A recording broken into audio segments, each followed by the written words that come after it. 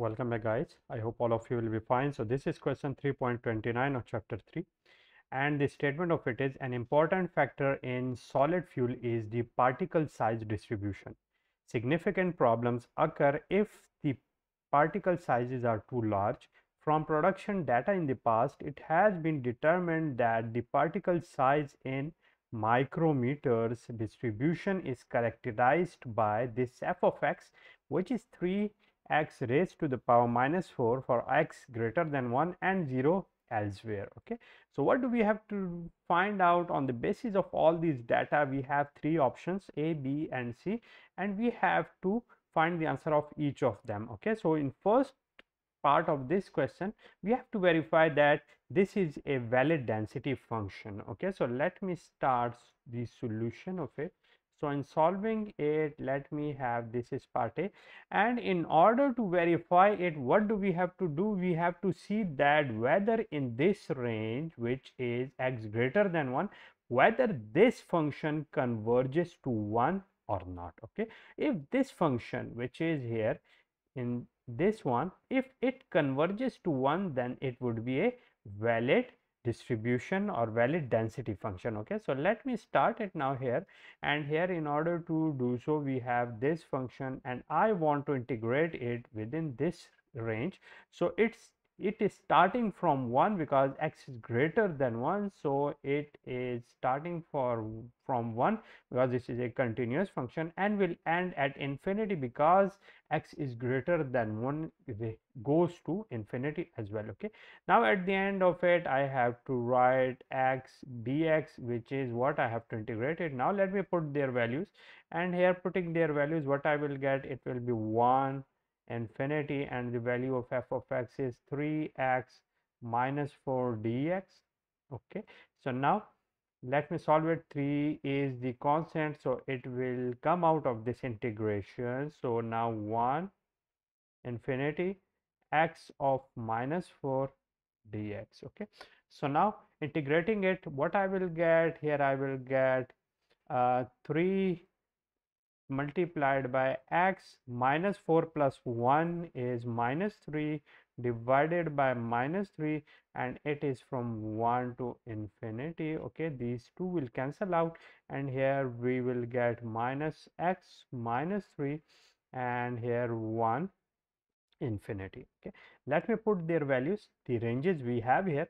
So putting these ranges here, what I will get here, x of minus 3 or 1 over x of 3, so it will become infinity cube, and similarly from it I have to subtract this 1. So putting the value of 1 here as well, what I will get, 1 over 1 of 3. Okay, why is it? Because here this x of minus 3 can also be written of x cube. Okay, so it can also be written here like this one. So now solving it, what I will get, this 1 over infinity is 0, and this 1 over 1 is 1. So ultimately from here I will get 1, which means that this is a valid density function, and from it we have found out that this one is equal to 1. Okay, so now similarly going to part B of it. So part B here, and we have to evaluate f of x, or what, we have to evaluate the CDF from it. So it will be f of x, and here I have to integrate it from the limit or the lower limit to any other point. Let me take it as x. Okay, and for it I have to change the domain of my function, and here I am changing it from x to t, and what I will get here, I will get t minus 4 and dt. Okay, from here what I will get, going through the same process whatsoever we have done here, I will get here minus t of minus 3, and here I will have 1 and x. Okay, and going through all these processes and putting these ranges here, what I will get here, I will get x minus 3, and then here putting 1, I will get here 1, or ultimately 1 minus x of minus cube. Okay, this is what we have here, and that is what that is for x greater or equal to 1. Okay, so that is what the solution of part B. Okay, and here we can also see that what about the ranges which are less than 1. So for x less than 1, it will be what? It will be 0. Okay, so that is also another range here we have. So let me also put it here as well, and this is for what? This is for this f of x. Okay, so I have found out the value of CDF from it as well. Okay, so in order to solve part C of it, let me move down somehow, and here I have to find out that what is the probability that a random particle from the manufactured fuel exceeds 4 micrometers. Okay, in order to do so, what I have to find out, I have to find out that the probability that x is greater than 4. Okay, how can I find it out? I can basically find it out from f1 minus f of 4. Okay, and the reason I have told you before it, and that is because of, let me have here this f of x. Okay, and here we have x, and here we can see that here if these are the densities. Okay, and if I want to find out, let me have here the area. Here we have 4, and all these areas,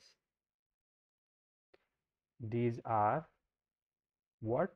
These are greater than 4. Okay, and all of these areas which are, let me use here this yellow color.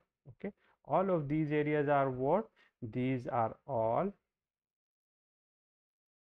less than 4. Okay, so here we can see that this is the area what we want to find out. So here all these will give me 1. Okay, because this will converge here to 1, and in order to find from it this area, what we can do here, this is the accumulated probability function. So therefore from 1 I can subtract this area and I will get the whole one which is here. Okay, so that's why I have used this one here. Okay, you can see that why I have used here, because this 4 is what? This is the area here, and this one is the total area here, and I want to find out here this one. Okay, so from this function I can easily find it out. So let me put their values. So here it will be 1 minus this f of 4 which is greater than 1 here. So let me put their values here, and it will be 1 minus the value of x is now 4